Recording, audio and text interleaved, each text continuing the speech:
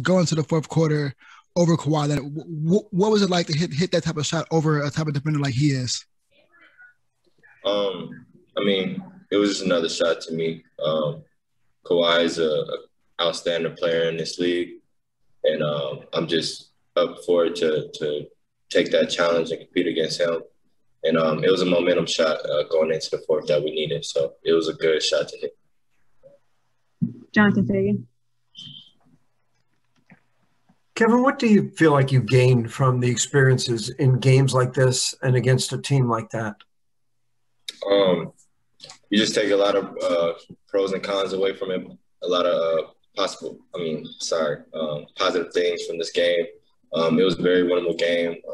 We came back twice, and early on we had the lead. So it was a very competitive game, and we definitely had it for the taking. How about for you personally?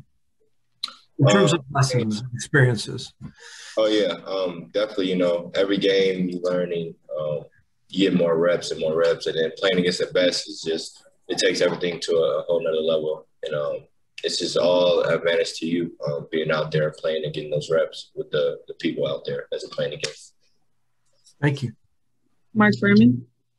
Kevin, why do you think I know it's a relatively small sample. Why do you think it's worked so well for you since you joined this organization? They just let me play. They literally say play your game and go out there and play free. And I play my best when I'm free and I'm playing off an instinct and not thinking too much. So they've been praising me and just praising me to get better each and every game, and that's what I've been doing.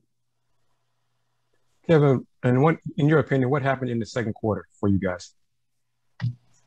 Going out, typically, going out, starting out fast, you get laid back, and they ramped it up on us, and they had a crazy run, and they got us in that drought, that 20 lead, down 20. But we fought back, and we seen what was the keys and what got us that lead, and we just wanted to get back to doing what got us the lead in the first quarter. Jonathan Fagan. Correct me if I'm wrong, but this was your first game in LA since USC, wasn't it? Yeah. Did that mean anything to you? Or what did that mean to you? Staples is definitely a dream arena that you want to play in or, be in an event there. So it was definitely a blessing and a dream come true being able to play finally in Staples and come back to LA. Fight on, by the way. So. Were you able to go to games there when you were at SC? Excuse me, can you repeat that? Were you able to see games at Staples? Were you ever to be able to go just as a spectator when you were in LA? Yeah, I went to I seen one Lakers game, and then I seen a Clippers game. I got to see Kevin Durant play. I think that's the game he had 50. Yeah. So that was the last time I was in Staples, not including last year with Cleveland when I was hurt. Right. Thank you. Appreciate you. Thank you, Kevin. I appreciate you guys. Have a nice one.